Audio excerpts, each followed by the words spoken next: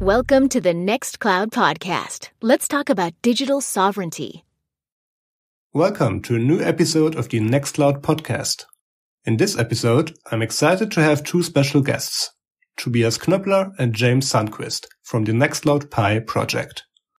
NextcloudPi is a community-driven project that makes images of Nextcloud for virtual machines, Raspberry Pi, and other boards. Let's jump right in.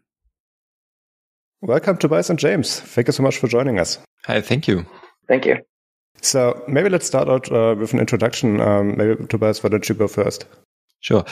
Yeah, I'm Tobias. I'm the maintainer of NextcloudPi. Now for about half a year, full maintainer. Before I was a contributor together with Nacho, who started the project. Other than that, I'm a full-time software developer in Germany, and I'm, apart from my job, I'm very invested in open source and in Nextcloud, especially have a number of side projects there. I have a number of open source projects on the side. One of which is a Nextcloud app I started recently, Nextcloud Secrets. And maybe some interesting note. I've been self-hosting Nextcloud for, I think, about 8 years now. Before it was even Nextcloud, I started with self-hosting OwnCloud back then, and yeah, it's been quite the journey. Awesome, thank you. How about you, James?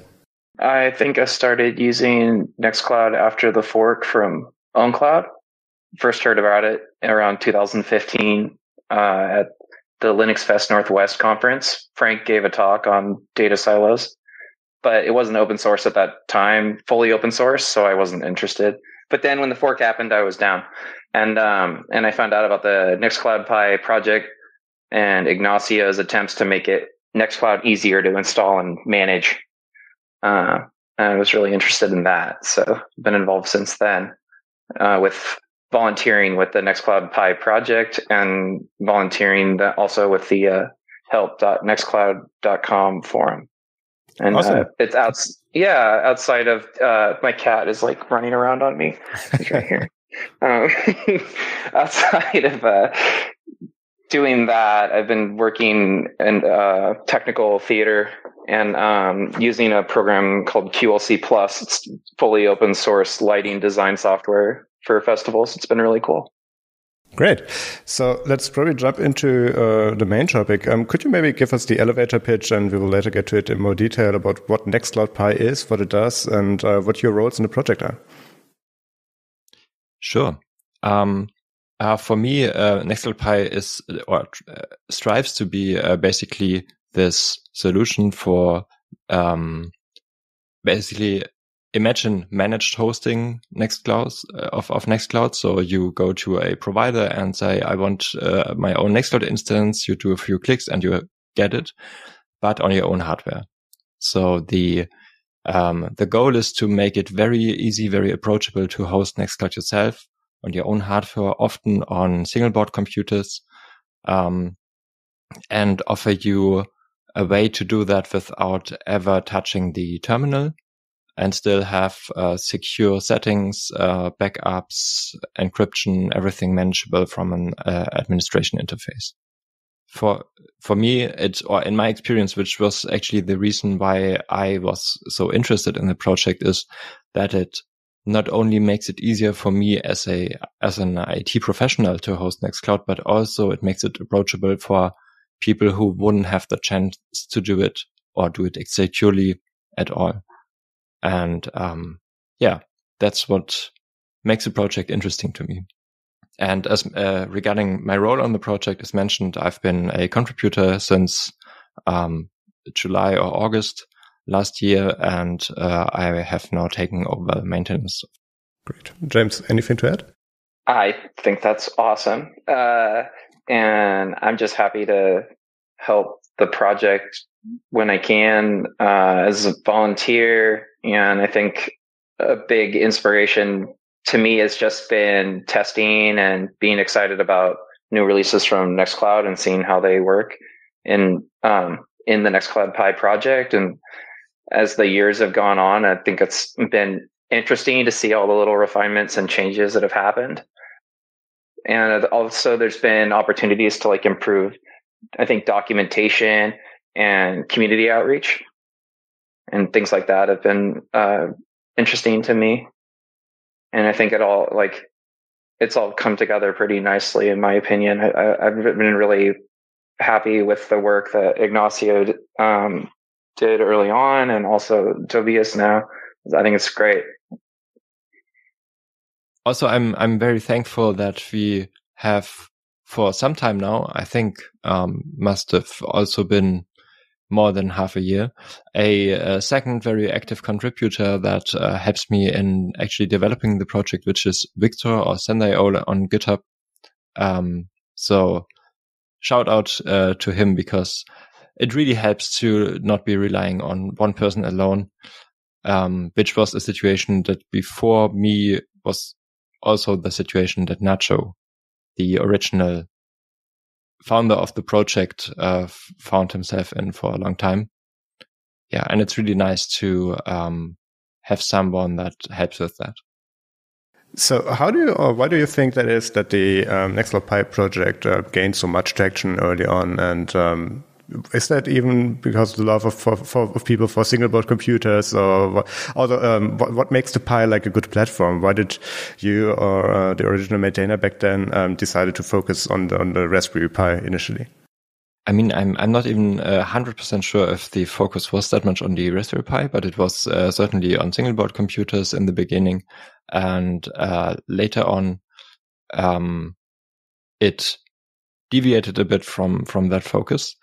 But in my opinion, it's just the freedom and the control to host your own data, to have control over your own data, and that's a big appeal to many. And I think there are different motivations behind self-hosting Nextcloud, and NextcloudPi just broadens the target audience of people who are able to do that. I think that was a very big appeal in the beginning, and also the entry point with cheap hardware like a Raspberry Pi is very nice to try it out, to play around, and then to just upgrade according to your needs.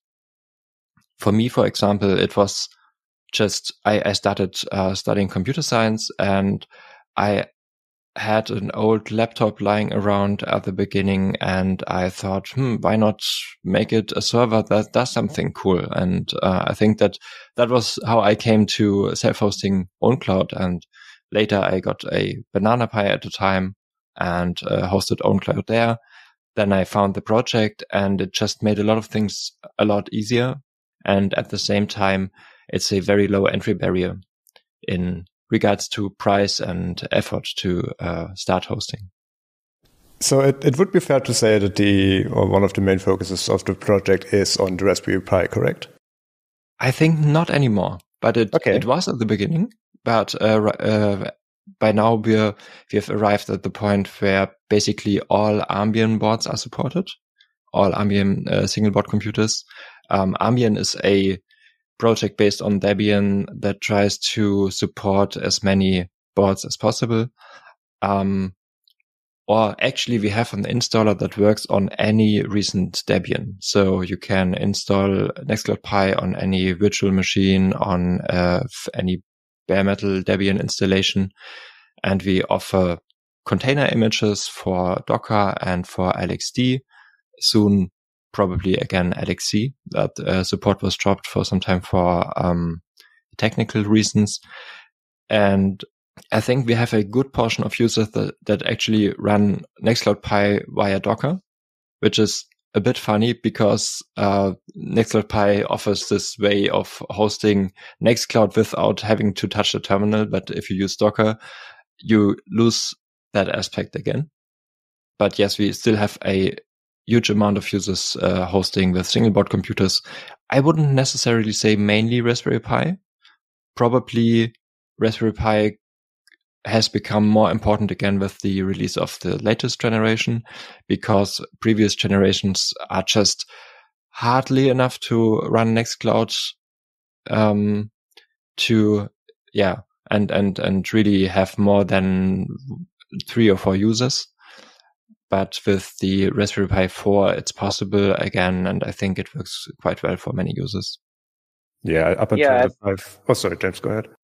Just going to say that in this way, the name NextcloudPi is a bit unfortunate, just because it was never a project that was limited specifically to the Raspberry Pi. People, of course, identify with the Raspberry Pi, but since the project began, it's been used and tested on a number of different devices, and the Pi is one of them, and it's a noteworthy one. But for example, the Pi 4 came out in 2019, so it's quite old, and there are many devices that are better in terms of performance and in terms of options and flexibility. But people want to use the Pi, that's fine. But if it makes sense, NextcloudPi itself as a project is just like Nextcloud. You can run it on whatever you want. It's more about providing kind of sane. I think of it personally like providing a sane setup with MariaDB and Apache to get you going. What kind of single-board computer would you actually recommend, or what would that ideal single-board computer, NextcloudPi, Nextcloud setup look like if it wouldn't have to be a Raspberry Pi? It depends a bit on your actual use of Nextcloud and what is your main focus. Let's say like 3 to 5 users for the home user, like who wants to Salesforce stuff. So in that case, something like the Raspberry Pi 4 is perfectly well suited. If you want to, there are some limitations to that. For example, if you have more users, you should try to, or you have very active users that also use it for collaboration and so on. You should try to get a few more processor cores. A few more CPU cores is always good for web service, and the Nextcloud is no difference here. And if you want to run your own Collabora server or your own, or make use of the new recognize features in Nextcloud, so you can take your images and so on, the machine learning features, you should try to get a system with a bit more memory. So I currently am running NextcloudPi on a ROG 64 Pro, which is a single board computer that has, I'm not actually sure, I think it has 6 cores.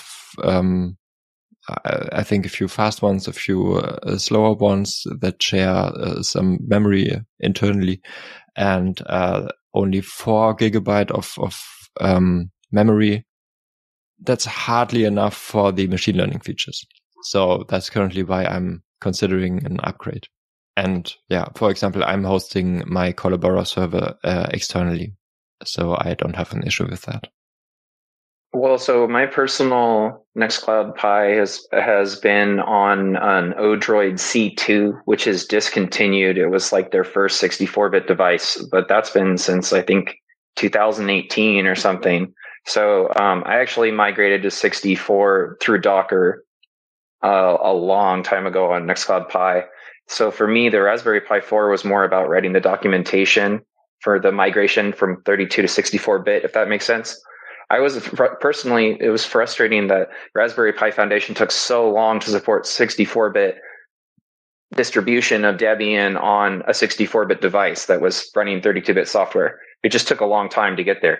But I think the performance benefits, especially if you're booting off of an SSD disk, are really impressive, even over USB 3. I mean, so for I think if you have a small instance of a couple people and say you're just sharing files and you're not really using Talk or any of those things, which would be like myself, then an older device can work fine. Even a pre-Raspberry Pi 4. But if you change to a Raspberry Pi 4 with an SSD, it will work notably faster and just more performant. And I also agree that even that, in testing like Collabora, I would say if you want to use something like Collabora or more powerful tools, it makes sense to get a VPS or some other server to host those things just for your own sanity and for good performance. It's worth it. And if you really value using Nextcloud, I think at some point it's worth considering setting up something like a TrueNAS scale server, a TrueNAS server, and taking your data more seriously in terms of not expecting it to live on the one SSD or the one disk.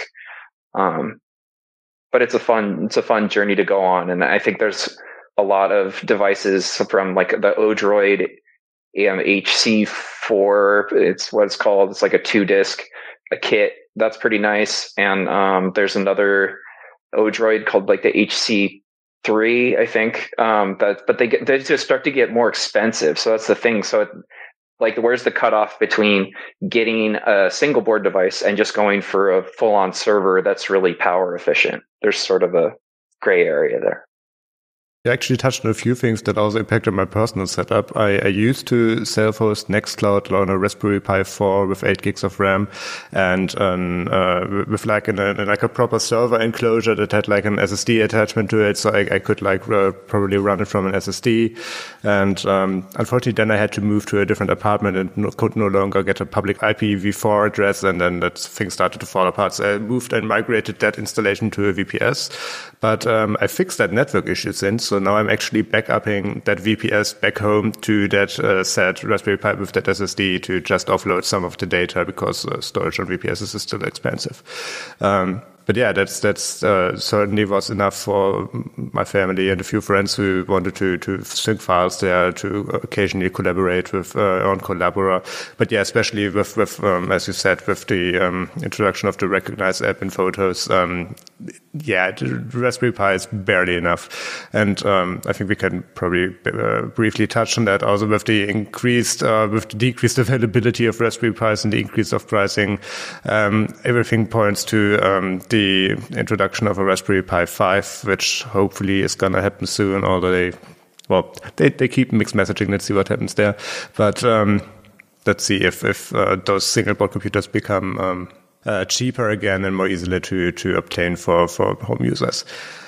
So since you already said that the NextcloudPi also does like various images and builds for different architectures, is there any noticeable difference between the various platforms you support? Is there any feature cutoff at some point, or are you able to maintain like everything everywhere? Basically, everything works the same on every platform and on every target, that we support. With one big exception, and that's something that we will have to be working on during the next time, and that's Docker. Because you see, basically where Nextcloud comes from is it's you have a system image that brings you Nextcloud and everything you need for it on a system. You run it on your single board computer, or you run the installer, and everything is set up in the host system. And that's very different to a usual container architecture like you have with Nextcloud All-in-One, where you have all services separate and isolated from each other. You can replace them independently, and that's and the Nextcloud Docker container is kind of a chimera between the two. Like you have a container, yes, but it basically contains all of these services in one container, and that makes things a bit limited, because containers are not supposed to have access to the host system like Nextcloud expects it to. So a few features had to be disabled. For example, NextcloudPi offers a number of tools that directly interact with the file system.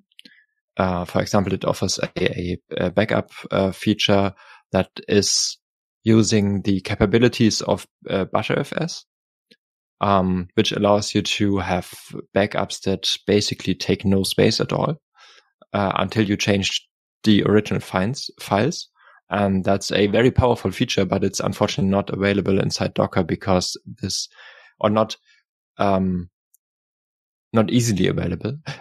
James, correct me if I'm wrong about that, because I think you've been using the Docker container a lot more than I have, and I might mix up a few of the features that are actually available, but haven't been some time ago.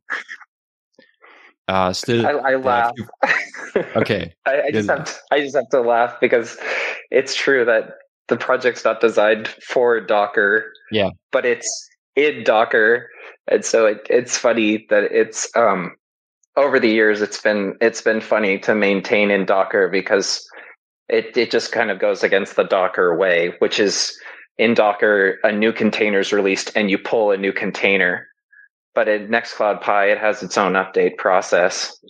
And so that's been a funny thing to navigate, Docker being available more for convenience as opposed to the way you're supposed to use NextcloudPi.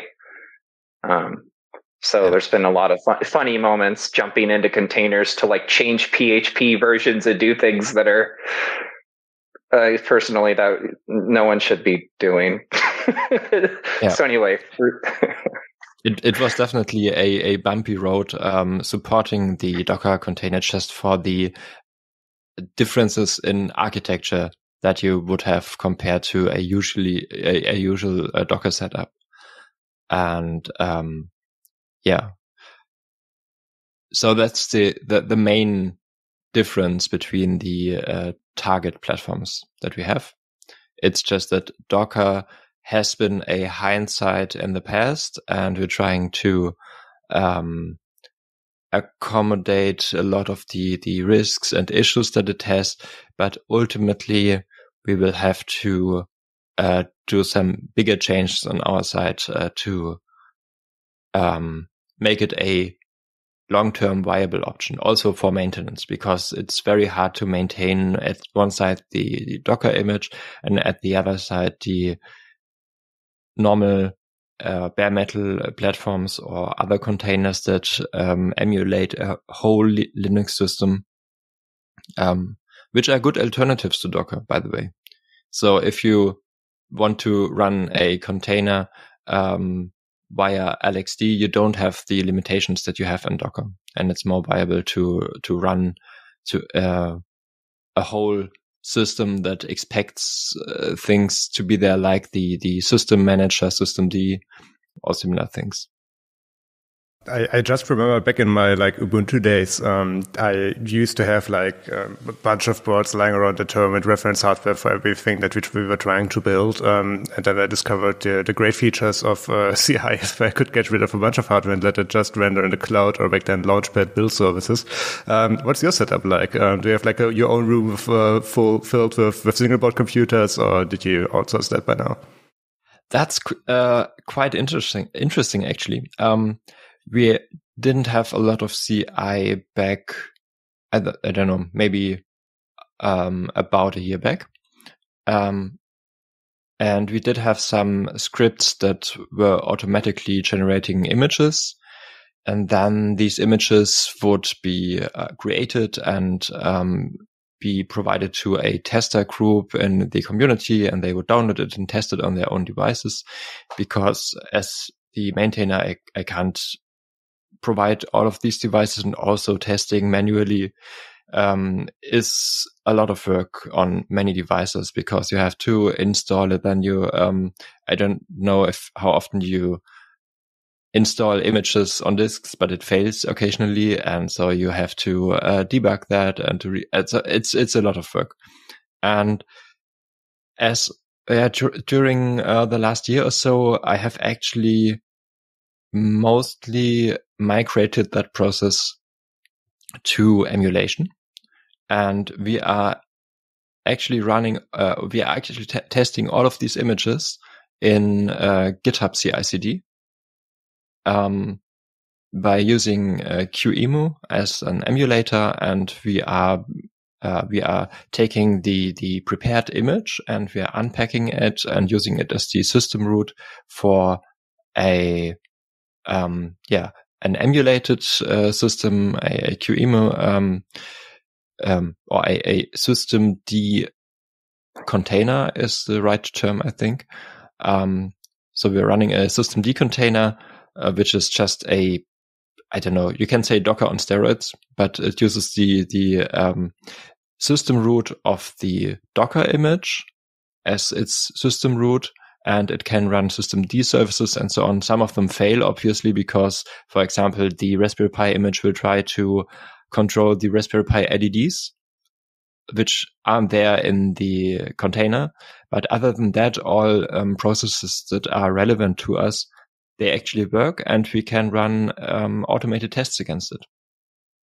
So in GitHub CI/CD, we start containers for each board that we support, and then we run a script that opens a headless web browser and tries to activate the instance and to log in and see if everything is green and everything works. And we're working on extending that. For example, I have a already written automated test, but it's not integrated into CI/CD yet, that actually tests the backup process. And we're trying to, in the future, test as much as possible automatically, because we have so many platforms to support. Manual tests are just not really feasible. I mean, we do test a lot manual, but it takes a lot of development time from the actual project. What way do you organize this community? I mean, I see and I know that you do a bunch of things in our help.nextcloud.com forum.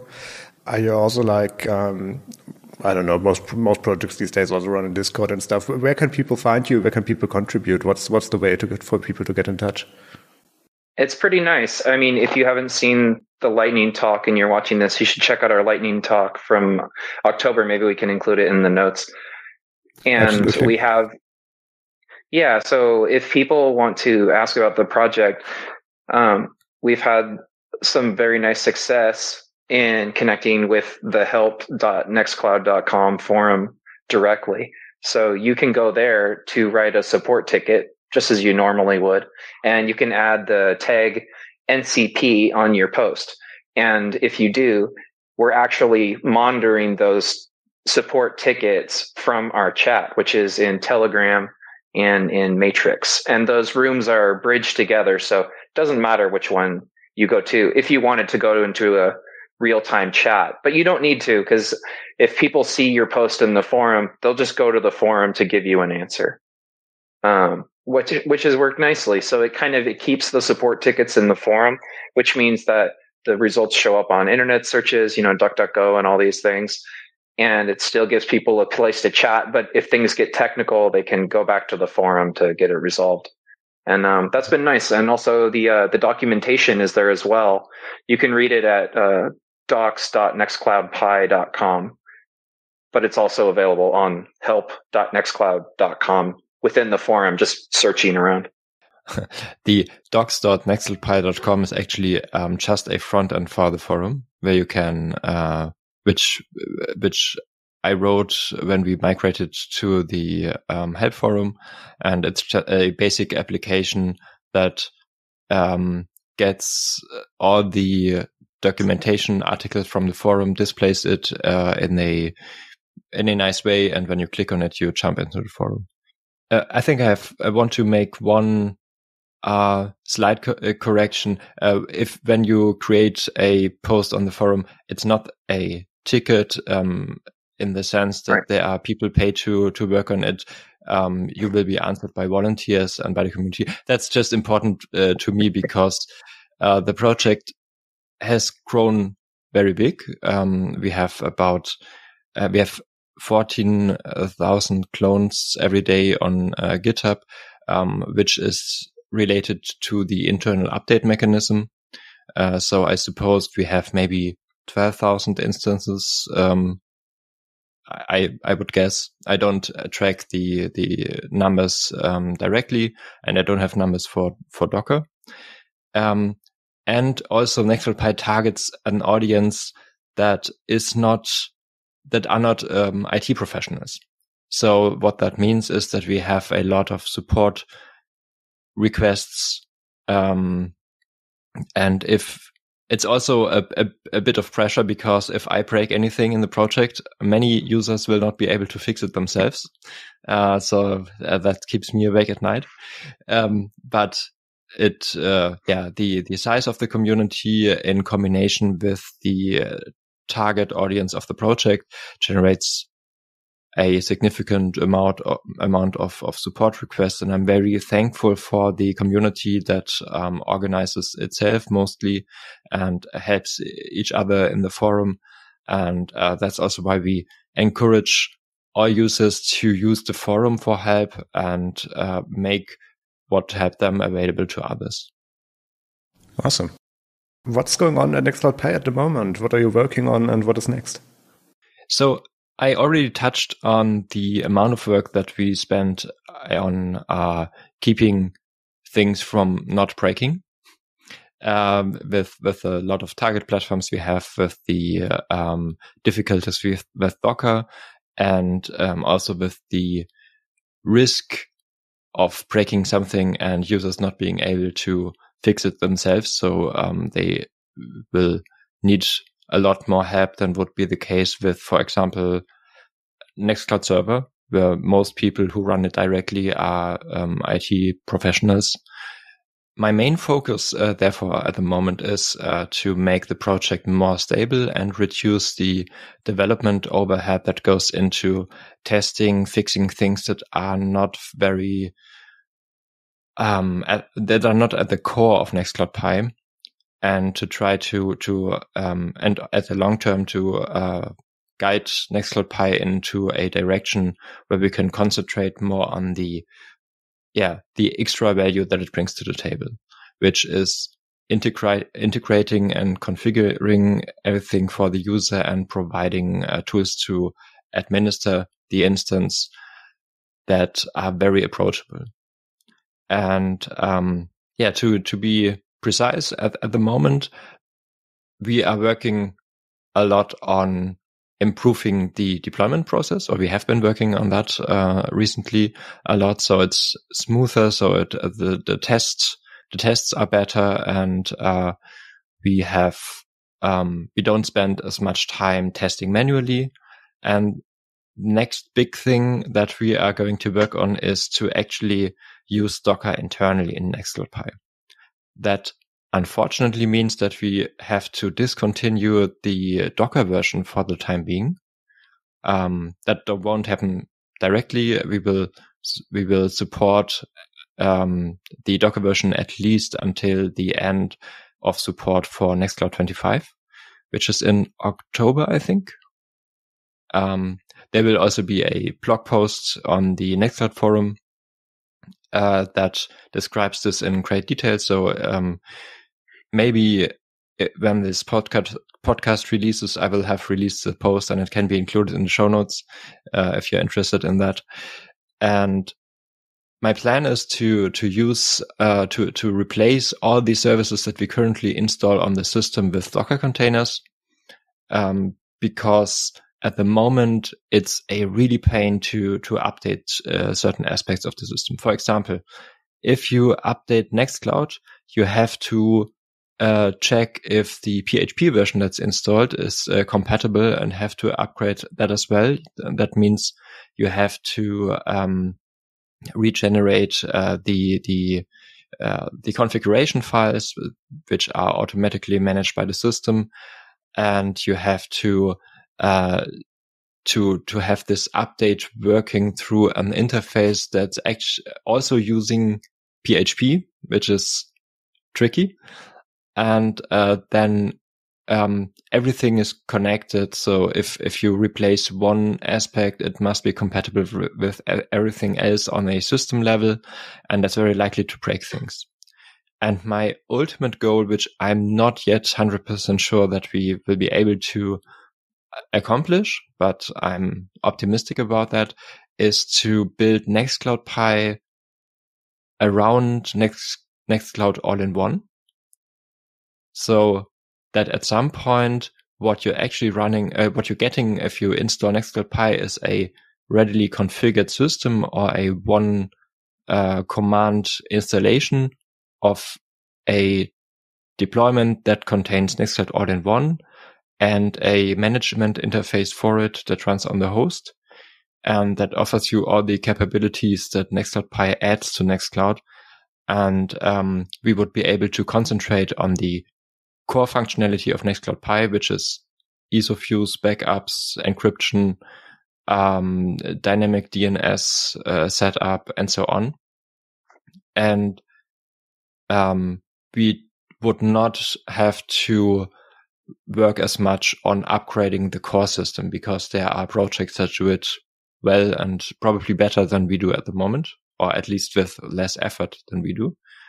And that would be my direction to go for the next year probably, because it's a big undertaking. I mean, that's been my hope for a long time, was to see any kind of cross collaboration, between Nextcloud itself and NextcloudPi. And the main driving impetus of that is just when you use NextcloudPi as intended, right, to have say a deployed image that helps you, guides you through the process, and you can just get up and going with Nextcloud, which otherwise is a very technical project. I think that's a really laudable goal. And I love all the tooling that comes with NextcloudPi. So if you need to add a domain, or if you need to make backups or restore, you can do these things. But this has been possible for many, many years with this project. And so since I used that, when I tried on standard deployment of Nextcloud, I immediately went back to NextcloudPi because I like that process. And I think any part of that can come back into Nextcloud proper, or the spin-offs like AIO, which now exists. And that's a more recent project, but it's got all this momentum. That's really exciting to me, because I think that there's a lot of lessons learned within this community project that are also really useful, potentially, to a greater audience of users. And I'm excited as that continues. I'm excited for that process. I think, I'm confident that we will be able to reduce the time we spend on keeping things from not breaking by a lot. Or that we can spend a lot less time on these things when we do that step, this architecture change. And then there are some other things I want to focus on, like adding additional safety rails, for example, improving the first use experience so that you learn about the features and learn that you definitely should set up your backups now and not later, and stuff like that.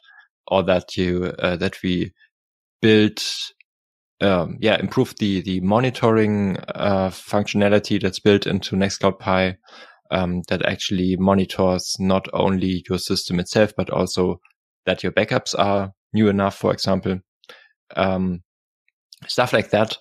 There's a lot of things, a lot of features I would like to add, but currently there's too much time going into keeping things stable, and I'm eager to get to a point where we can actually add value in terms of functionality again.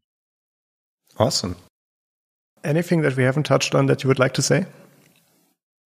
I guess I was just thinking there's so much that could be talked about really with the project, I think. But just one thing that's really cool, I guess, if anyone hasn't used, I'm assuming people have used Nextcloud if they're watching this. And if they haven't used NextcloudPi, the thing that's so amazing about the project when you use it, especially as it's intended, of just setting it up on your system, and then you have Nextcloud running in NextcloudPi, is you have a different experience than you otherwise would have in Nextcloud, which is that you can have a system that's running and that's stable and that's functional. And it's a bit of a different process than normal Nextcloud in terms of what a stable release is. It's almost more of a support contract in a way, even though it's a community thing, because really what it is you're running a system, it's stable, it's working, and then when it comes time to for an update to come out, you don't have to be like the person to test that update. Instead, you can just hang back and have your system going, and the testing is happening. And then once it's deemed to be ready and most likely not cause breakage, because others of us have been trying that process, things will get like incrementally brought out to the other user base. And nothing's perfect, which is why people should have backups and stuff. But I just think that's like so cool to try to offer that to the user base. And it's tricky because as soon as things go wrong, you go from being home enthusiast to having to be like a really technical person, depending on the problem. It's so hard to accommodate all those little use cases. So all these improvements to the process are really exciting. And I just think in general that the project has been really strong for some years. I've been really so impressed with all the work that you put into it and taking over the project, and you should be really proud. It's great. Thank you. Yeah, I just want to add that I'm very thankful for the community as a whole, and especially because many active people in the community actually do the community management for me. And that would be a task that would be a lot of pressure and work for me as well, because the community is big, and I'm very thankful for all the people that are involved in it. For example, I haven't written more than 3 or 4 sentences of the documentation. Most of it is actually written by volunteers from the community that are in exchange with me, but that do the writing for me, and also work on it and iterate it and get feedback, and I can focus on development thanks to these people. And I think that's amazing. That makes the project possible for me, because I wouldn't be able to do both with the same focus. Awesome. I want to encourage all the listeners definitely to give NextcloudPi a try, and maybe consider contributing to it, definitely. And Tobias and James, we're very thankful for your contribution to the Nextcloud project with that, and really looking forward to what's coming in the future. Thank you so much for taking the time. Thank you for the invitation. Thank you. Thanks again to Tobias and James. Please check out the links in the show notes to learn more about all the things we've talked about today. Thank you for listening, and we'll be back next month with another episode. Bye.